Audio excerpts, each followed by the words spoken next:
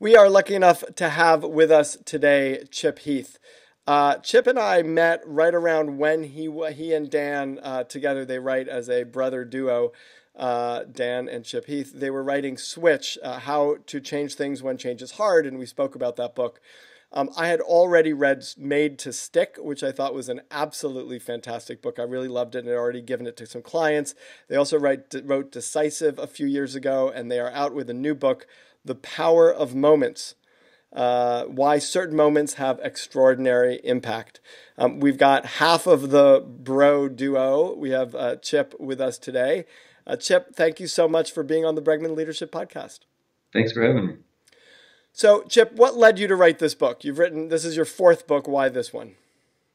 So there are so many moments that we have in our life that are incredibly important. And we're good as a culture about thinking about birthdays and retirement dinners, but there are so many moments that pass unacknowledged. And yet those moments can have great impact if we take a little bit of time to think about them. So, consider the first day at work. It's a huge day for the employee.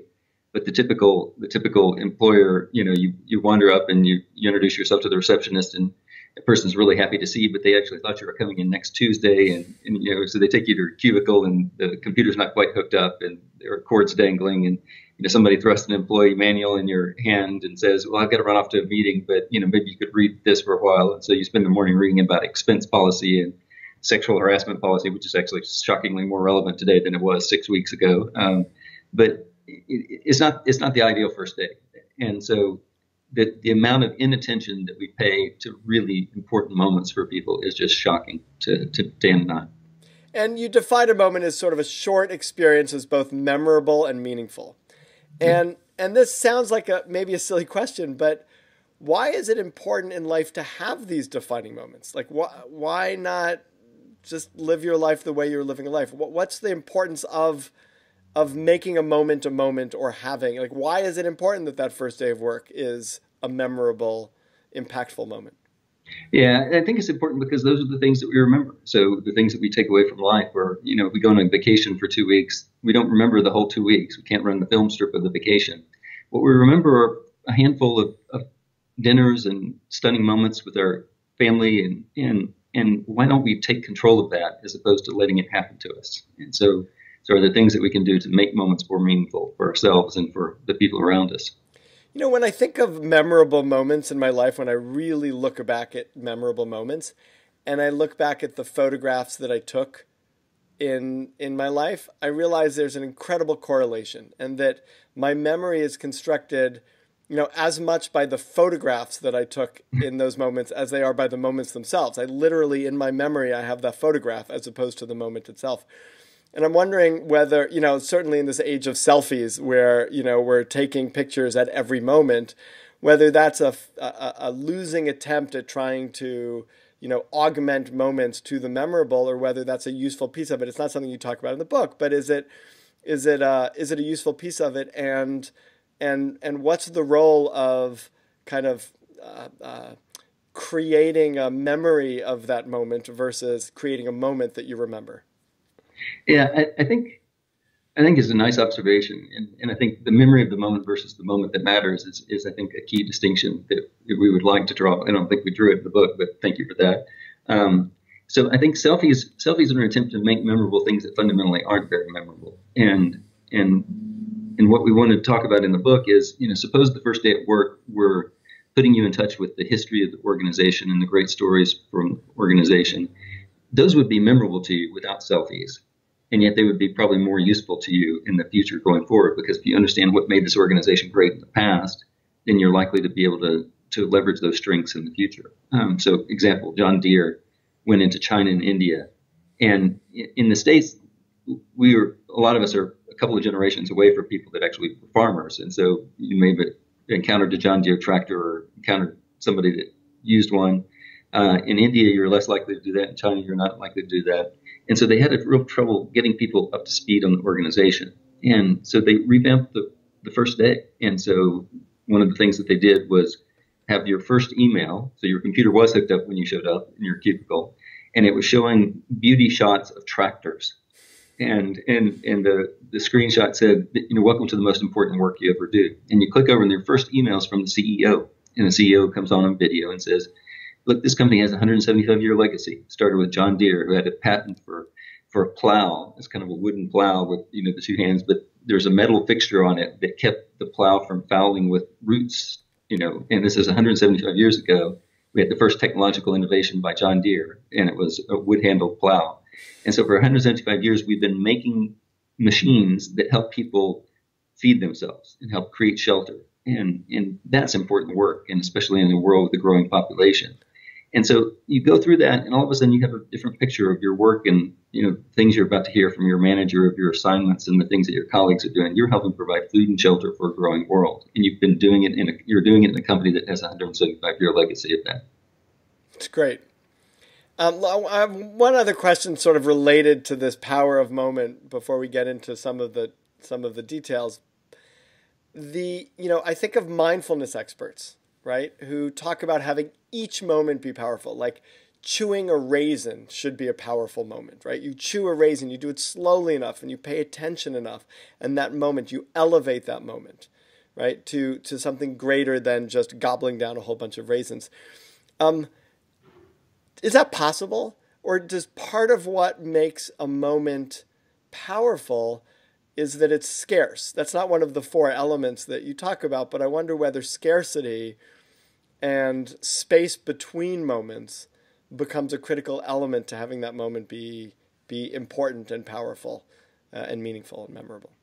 Yeah, I think it's an important concept. And the first response is we're nowhere close to making most moments that should be powerful. And so I don't think we have a problem with scarcity quite yet. But I'm reminded of a quote that I loved when I was in high school. It's like, music is not the notes, it's the spaces between the notes that make the music. And I think that's your point. And I agree with that. If we were really able to be mindful enough that we could store every single thing that happens to us, I don't think we'd be better off. In fact, the function of memory, people that study cognitive psychologists that study memory really come to appreciate forgetting, because there are occasionally people that remember everything and their life is miserable.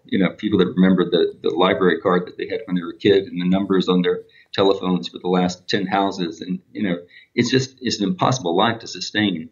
But I think we would be happy if people remember 50% more things that they should be remembering.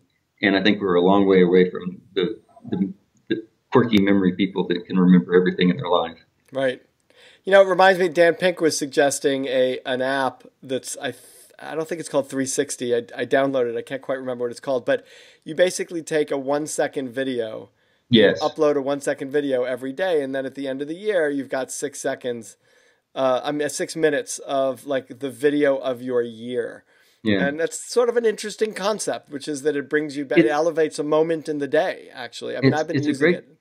It's a great concept, and I have a friend that's been doing it for several years now. I think he was one of the early adopters, and it's stunning to watch his videos because I know enough about his family and his life that I watch his videos, and I love his memories. For that, I don't have the self-discipline to take the second a day, but it's a beautiful thing.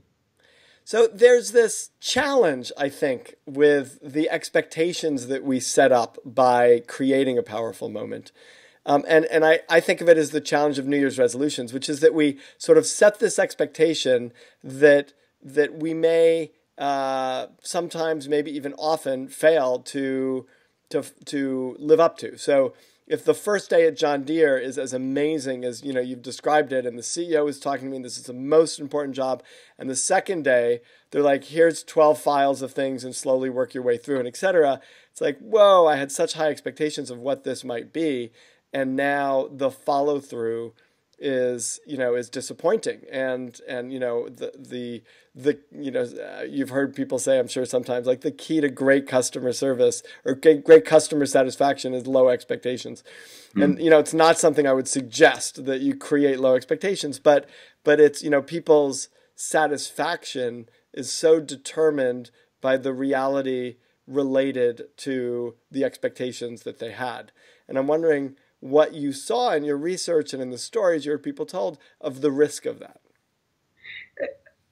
I think we worry about that risk more than we should, because for the most part, the things that we find meaningful are things that are actually quite boring, quite mundane. So if you think about being a parent, one of my favorite books of recent years is a book that talks about the title is All Joy and No Fun. And I think that summarizes parenting. Is like there is incredible joy in being a parent, but if you did a beeper on a minute by minute basis, it's miserable. You've got to haul the kids back and forth between this practice and that practice, and when they're younger, you're just trying to maintain sanity and get meals on the table and get food in the babies and get them cleaned, and so there's a lot of joy in being a parent, but people have actually done beeper studies, and your moment to moment satisfaction as a parent drops when you become a parent and stays down until the kids graduate and leave the house, and then satisfaction trends upward again. So I think the John Deere situation could be setting people up for a fall the second day, because the second day can't be quite as meaningful and as memorable as the first day. But I think another way of interpreting it is, if I've gone through that first day and I get the 12 boring files to file, all of a sudden I'm thinking of myself as doing something meaningful and important in the context of John Deere, as opposed to, showing up the first day and it was boring and your computer wasn't set up, and the second day you get 12 files to file, and then I think the third day you'd be wondering whether this was the right place or not. Right.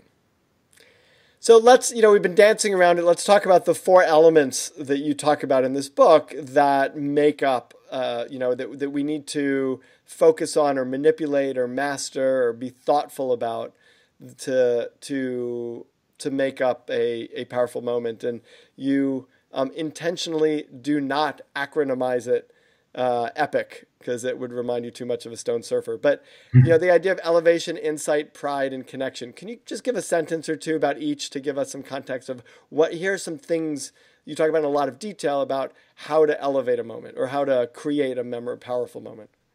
Yeah, I don't think we'll have time to talk through all of them today, but elevation is a lot of the moments that people remember are moments of heightened sensory experience. So you go to the fireworks show and there's the sound and the sight of that. You go to an amusement park and you get the thrill ride.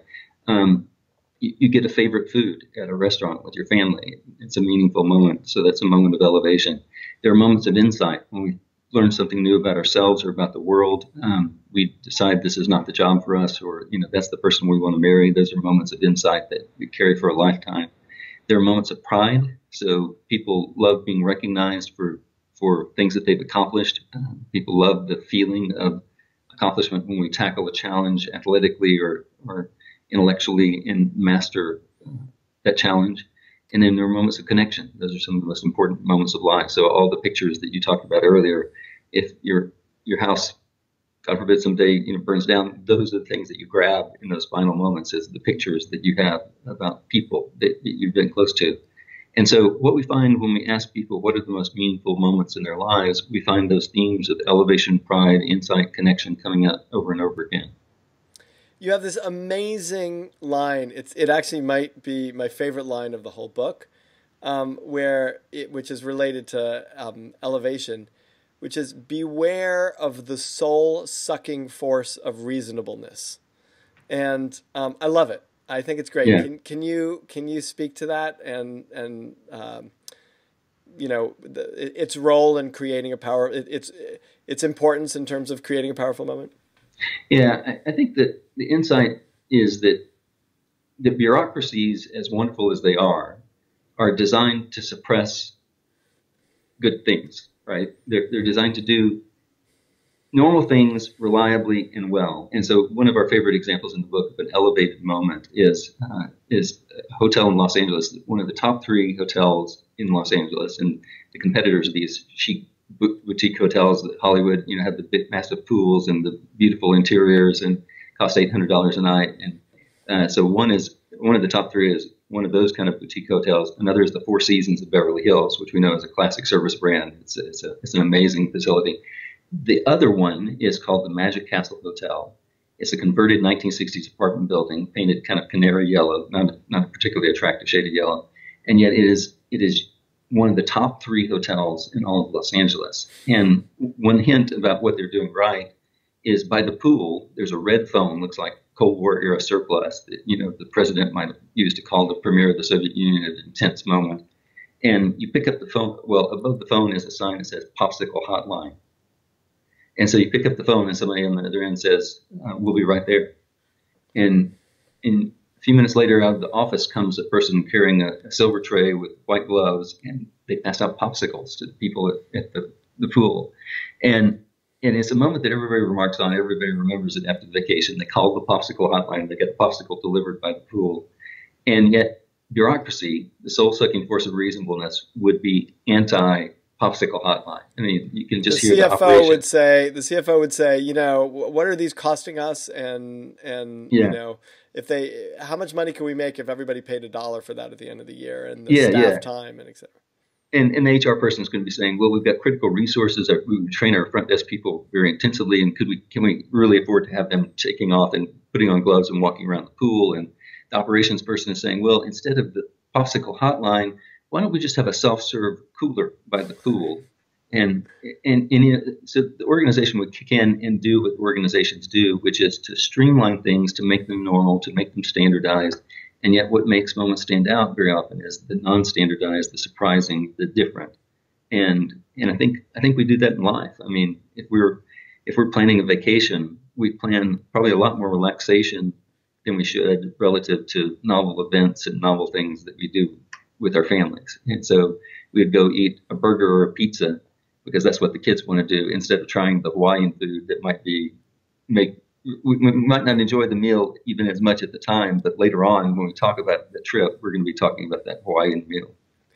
So, you know, we're on this podcast, and there's all sorts of things that we could do to make this a memorable moment for listeners. And I'm wondering how you take a moment that's, you know, in many ways mundane, right? I am interviewing you and we're having a conversation around the book and around the power of moments. And I don't even know if this is a fair question. So tell me if this is not, like, you can't think of moments in this way. But if we wanted to, you know, elevate this moment, or, you know, hopefully we're creating some insights or do something to increase the power and memorability and meaningfulness of this moment for everybody who's listening, what's something that you would suggest? Well, I think we've been doing it already. We've been telling stories. We've been making applications to people so that they will have insight in their lives. I think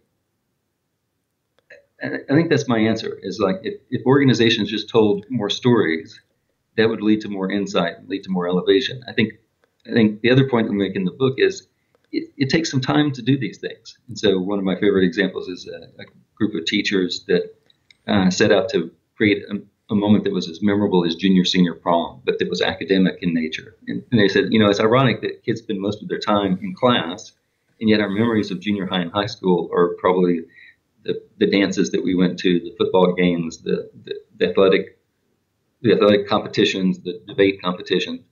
And so they set out to create a moment. And what they did is they came up with this idea of the trial of human nature. So remember The Lord of the Flies, mm-hmm. this book that kids get marooned on the deserted island and end up committing murder and devolving into this nasty, brutish behavior. And they said, so you're sitting in English class one day and somebody slaps a big, important looking legal document on your table. And it turns out it's a lawsuit against William Golding, the author of Lord of the Flies, for libel against human nature. And the way that this trial unfolds is they're going to put him on trial and say, look, you created this very popular book that defames humanity. And because of that, people look at violence and they say, oh, that's normal, that's expected because that's human nature. And yet we should be outraged when there's violence. We should be outraged at war. And William Golding, you're responsible for this. And so the way the trial unfolds is the kids get to call any witness on the prosecution or the defense side that they would like.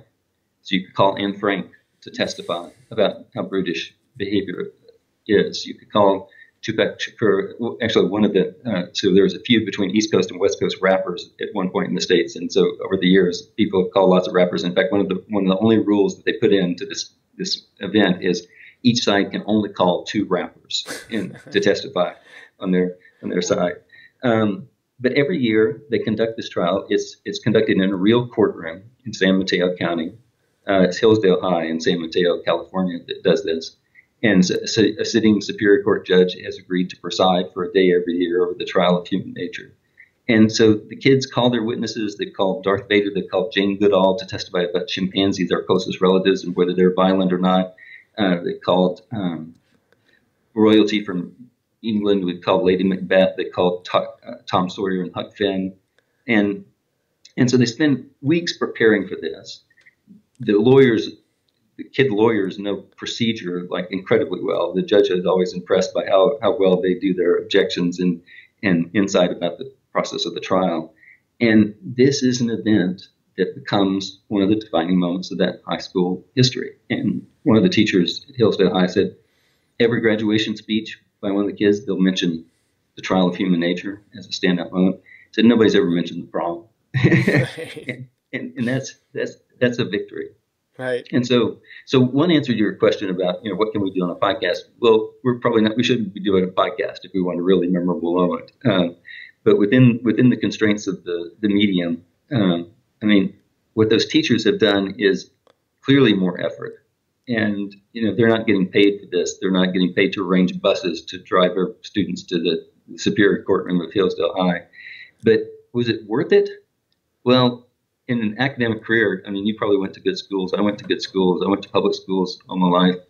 There were great teachers. There were great exercises. But for the 12 years that I went from grade school to high school, I can remember maybe 3 or 4 years where there's something that is a defining moment for me. Right. And, shouldn't there be at least one per year that we have going to school?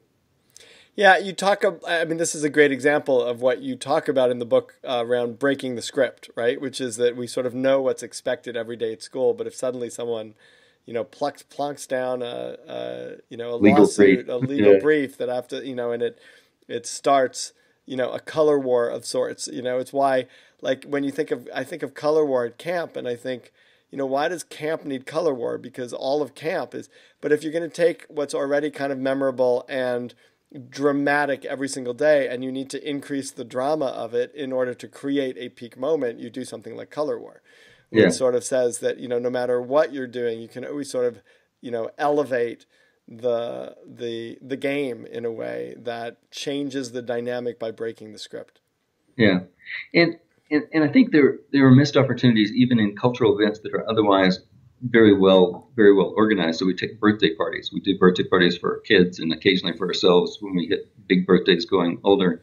And they always involve elevation. We always have great food. Kid version of that is a little different than adult version of that. But, think about a cupcake is a perfect compact moment of elevation. You got sugar, fat, and flame in the same, compact object.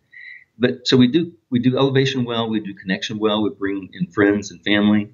But imagine what it'd be like to add a moment of insight. So suppose every year of your life you had written down one tip that you learned this year, one thing that you learned this year that you would like to leave for your future self. Mm-hmm. And imagine going back and, I would really love to go back and see what my 18-year-old self said, when I was 18, or my 30-year-old self, or my 7-year-old self. And so there are these things that we could do to add a little bit of extra to even that very well-designed cultural event. And I don't think we take those opportunities. It's great. You've just given me a task to follow through on with my 3 kids. And I'm hitting them a little late. The youngest is 10 and the oldest is 15. But it's a great thing to get them to start doing now. Because I think it would be great to look back at that and go, what are the insights I've gleaned? And it's sort of the annual corollary to the daily practice of taking a 1-second video and then looking at a picture of your life for the year. That's right. That's right. Great. Dan, I'm sorry, Chip. It's such a pleasure talking to you and kind of unpacking elements of this book. The book is such an interesting read. You do what you and Dan do what you always do, which is write in such engaging stories that the principles sort of jump out at the page. You're not listing a bunch of things to do. You're telling the story of how you discovered all of this. And it's really a fantastic read. The Power of Moments, Why Certain Moments Have Extraordinary Impact. It's written by Chip and Dan Heath, who are brothers. We have Chip Heath with us today. Chip, thank you so much for being on the Bregman Leadership Podcast. Thank you for having me.